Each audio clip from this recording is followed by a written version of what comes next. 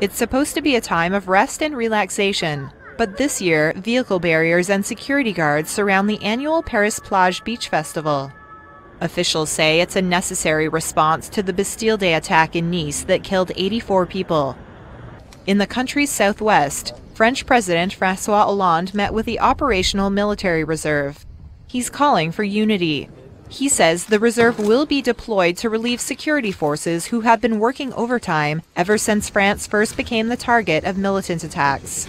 12,000 operational police and gendarmerie reserves are already available, and I've decided to increase this number to 15,000 by the end of the month. Hollande says he is extending France's state of emergency and that additional measures have been taken to boost security in places like the man-made beach along the River Seine, where officials hope the public can enjoy some peace and serenity.